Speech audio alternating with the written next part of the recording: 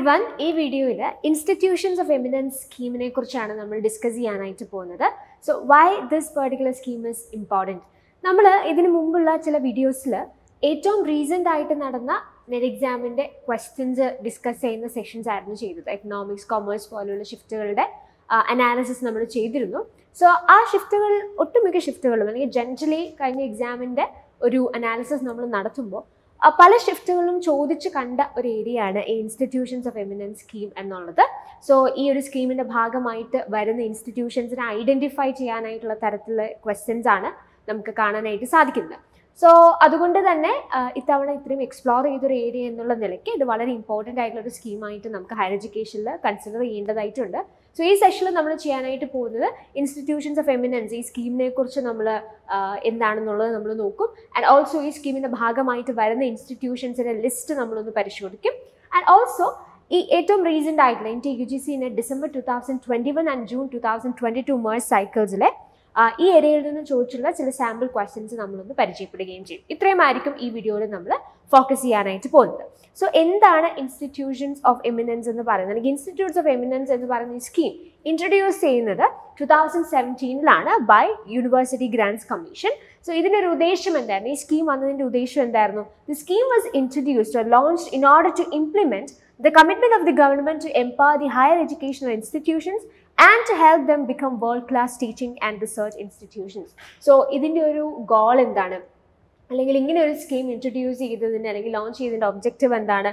ഒന്നാമത്തെ കാര്യം എന്ന് പറയുന്നത് in order to implement the commitment of the government to empower the higher educational institutions. Higher education institutions' empowerment ഇതിൻ്റെ ഉദ്ദേശമാണ്.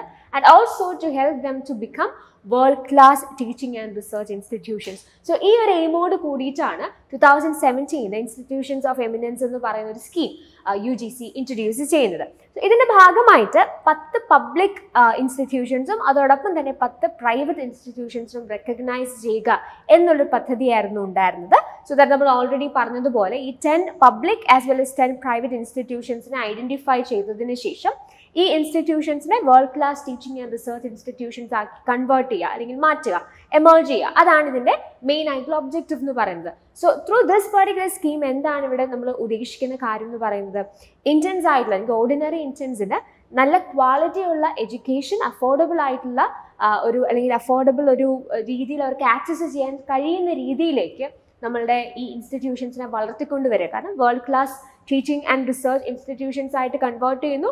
സാധാരണക്കാരായിട്ടുള്ള ഇന്ത്യൻസിന് അത്രയും നല്ല എഡ്യൂക്കേഷൻ അവർക്ക് കഴിയുന്ന രീതിയിൽ തന്നെ അഫോർഡബിൾ ആയിട്ടുള്ള ഒരു ആക്സസിബിലിറ്റി അതിലേക്ക് ലഭിക്കുക എന്നുള്ളതായിരുന്നു ഇതിൻ്റെ മെയിൻ ആയിട്ടുള്ള ഒരു ഇൻറ്റൻഷൻ എന്ന് പറയുന്നത്. സോ ഇങ്ങനെ റെക്കഗ്നൈസ് ചെയ്യുന്ന അല്ലെങ്കിൽ ഐഡൻറ്റിഫൈ ചെയ്യുന്ന ഇൻസ്റ്റിറ്റ്യൂഷൻസിന് ഓട്ടോണമി ഏതൊക്കെ മേഖലകളിലാണ്, അഡ്മിനിസ്ട്രേറ്റീവ് ആയിട്ടുള്ള കാര്യങ്ങൾ, ഇപ്പം നമ്മളൊരു എക്സാമ്പിൾ പറയുകയാണെങ്കിൽ ഫീസ് സെറ്റിംഗ് മുതലായ കാര്യങ്ങളിൽ അഡ്മിനിസ്ട്രേറ്റീവ് ലെവലിലുള്ള ഓട്ടോണമി, അതോടൊപ്പം തന്നെ അക്കാഡമിക്കലായിട്ടുള്ള ഓട്ടോണമി അവർക്ക് കൊടുക്കുക. അതോടൊപ്പം തന്നെ ഈ ഇൻസ്റ്റിറ്റ്യൂഷൻസിന് ഓഫ് ഷോർ ക്യാമ്പസസ്, രാജ്യത്തിന് പുറത്തും ക്യാമ്പസസ് ഓപ്പൺ ചെയ്യാനായിട്ടുള്ള സാഹചര്യങ്ങൾ ഉണ്ടാക്കുക. And also provide opportunities to enjoy better collaboration opportunities with global universities. അതാണ് മറ്റൊരു പ്രധാനപ്പെട്ട ഉദ്ദേശം എന്ന് പറയുന്നത്.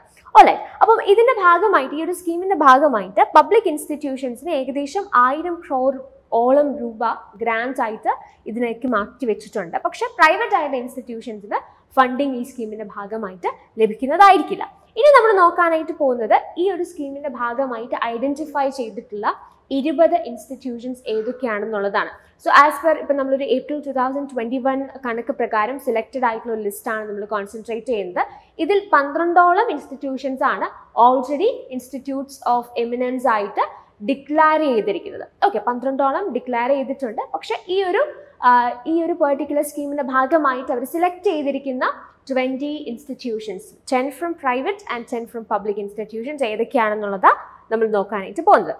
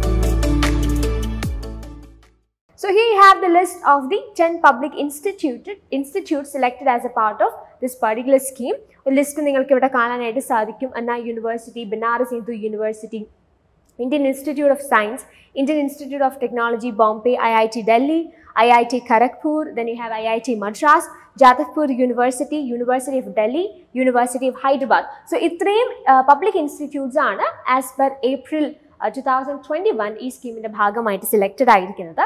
What you can do here is just ഇതിന്റെ ഒരു നിങ്ങൾ ഈ ഇൻസ്റ്റിറ്റ്യൂട്ട്സിന്റെ ഒരു ലിസ്റ്റ് എടുത്ത് വെക്കുക ആൻഡ് ഇത് നന്നായിട്ട് പഠിക്കുക. അപ്പോൾ ഈ ക്വസ്റ്റ്യൻസിന്റെ ഒരു പാറ്റേണും അങ്ങനെയാണ്. നമുക്ക് കുറച്ച് ഓപ്ഷൻസ് വന്നിട്ട് ഇതിനകത്ത് ഈ ഒരു സ്കീമിന്റെ ഭാഗമായിട്ട് വന്നിട്ടുള്ള അല്ലെങ്കിൽ ഈ സ്കീമിന്റെ ഭാഗമായിട്ടുള്ള ഇൻസ്റ്റിറ്റ്യൂട്ട്സ് ഐഡന്റിഫൈ ചെയ്യൂ എന്നുള്ള രീതിയിലാണ് ചോദ്യങ്ങൾ വരുന്നത്.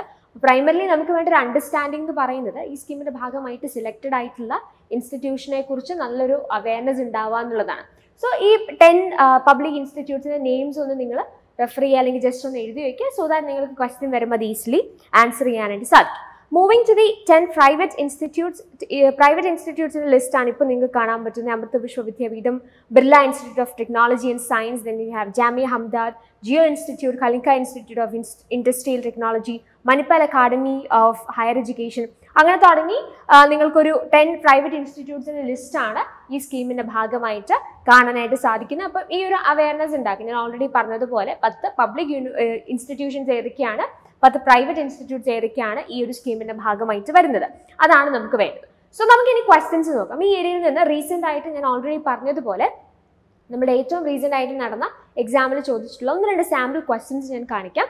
എന്തുകൊണ്ടാണ് ഈ ഒരു ഏരിയ നമ്മളിപ്പം ഇത്ര ഇമ്പോർട്ടൻ്റ് ആയിട്ട് നോക്കുന്നത് എന്നുള്ളത് അപ്പോൾ നിങ്ങൾക്ക് മനസ്സിലാവും. സോ ഈ ഒരു ക്വസ്റ്റ്യൻ നിങ്ങൾ നോക്കിയേ, which of the following universities have been recognised as institutes of eminence? നിങ്ങൾക്ക് പല ഓപ്ഷൻസ് തന്നിട്ടുണ്ട്, കോമ്പിനേഷൻ ആണ് നമ്മൾ ഐഡന്റിഫൈ ചെയ്യേണ്ടത്. സോ ഈ തന്നിരിക്കുന്ന ഇൻസ്റ്റിറ്റ്യൂട്ട്സിൽ നിന്ന് ഇൻസ്റ്റിറ്റ്യൂട്ട്സ് ഓഫ് എമിനൻസ് ആയിട്ട് റെക്കഗ്നൈസ് ചെയ്തിരിക്കുന്ന അല്ലെങ്കിൽ ആ ഒരു സ്കീമിന്റെ ഭാഗമായിട്ട് വരുന്ന ഇൻസ്റ്റിറ്റ്യൂട്ട്സിനെ ഐഡന്റിഫൈ ചെയ്യുക എന്നുള്ളതാണ് നമ്മളുടെ ടാസ്ക് എന്ന് പറയുന്നത്. അപ്പോൾ നിങ്ങൾ ഓപ്ഷൻസ് നോക്കിയാൽ നിങ്ങൾക്കത് ഈസിലി ഐഡന്റിഫൈ ചെയ്യാനായിട്ട് സാധിക്കും അല്ലേ. Banaras Hindu university, Amrita Vishwavidyapeetham, then we have central university of Hyderabad, right. A-B-D options ആണ് ഇൻസ്റ്റിറ്റ്യൂട്ട്സ് ഓഫ് എമിനൻസ് ആയിട്ട് റെക്കഗ്നൈസ് ചെയ്തിരിക്കുന്നത്. Calcutta university and JNU, Jawaharlal Nehru university ഈ സ്കീമിന്റെ ഭാഗമല്ല.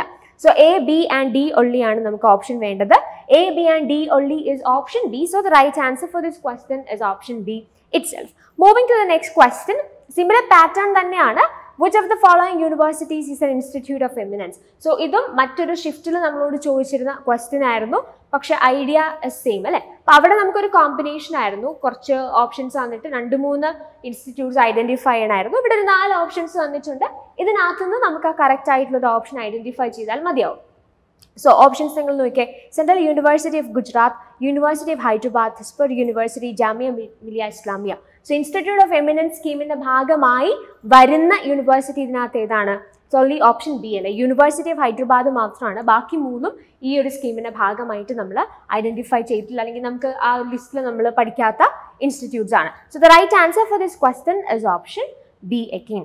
സോ ഈ വീഡിയോയിൽ നമ്മൾ ഇൻസ്റ്റിറ്റ്യൂഷൻസ് ഓഫ് എമിനൻസ് എന്ന് പറയുന്ന ഒരു ഇമ്പോർട്ടൻ്റ് ആയിട്ടുള്ള സ്കീമിനെ പറ്റിയിട്ടാണ് ഡിസ്കസ് ചെയ്തത്. സോ ക്വസ്റ്റ്യൻസ് വരുന്ന ഒരു പാറ്റേൺ നമ്മൾ ഓൾറെഡി കണ്ടു. നമുക്ക് കുറച്ച് ഓപ്ഷൻസ് തരും, ഇൻസ്റ്റിറ്റ്യൂട്ട്സിന്റെ നെയിംസ് തരും.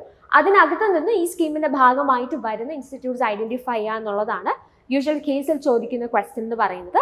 ഞാൻ ഓൾറെഡി പറഞ്ഞതുപോലെ 10 പബ്ലിക് ഇൻസ്റ്റിറ്റ്യൂട്ട്സും 10 പ്രൈവറ്റ് ഇൻസ്റ്റിറ്റ്യൂട്ട്സുമാണ് ഈ സ്കീമിന്റെ ഭാഗമായിട്ട് സെലക്റ്റഡ് ആയിട്ടുള്ളത്. ആസ് പെർ ഏപ്രിൽ 2021 കണക്ക് പ്രകാരം ഏകദേശം 12ഓളം ഇൻസ്റ്റിറ്റ്യൂട്ട്സ് ആണ് ഇതിൽ നിന്ന് സെലക്ട് അല്ലെങ്കിൽ ഇതിൽ നിന്ന് ഡിക്ലെയർഡ് ആയിട്ടുള്ളത് ഇൻസ്റ്റിറ്റ്യൂട്ട് ഓഫ് എമിനൻസ് എന്ന് പറഞ്ഞാൽ. എനിവേ നമുക്ക് ഈ 10 ഇൻസ്റ്റിറ്റ്യൂട്ട്സ് തന്നെ പഠിച്ചു വെക്കുന്നത് നന്നായിരിക്കും. സോ ആ ലിസ്റ്റ് ഓൾറെഡി ഈ വീഡിയോയിൽ നമ്മൾ കാണിച്ചിട്ടുണ്ട്. അപ്പോൾ നിങ്ങൾ ചെയ്യേണ്ട കാര്യം ജസ്റ്റ് ഈ പറയുന്ന 20 institutes, 10 from public institutions and 10 from private as well. So അത് നന്നായി പഠിക്കുക. ക്വസ്റ്റ്യൻസ് ആ ഒരു രീതിയിലുള്ള അവയർനെസ് ഉണ്ടെങ്കിൽ നിങ്ങൾക്ക് ഈസിലി ആൻസർ ചെയ്യാൻ കഴിയുന്ന ചോദ്യങ്ങളാണ് ഈ ഏരിയയിൽ നിന്ന് വരുന്നത്. So thanks for watching and happy learning.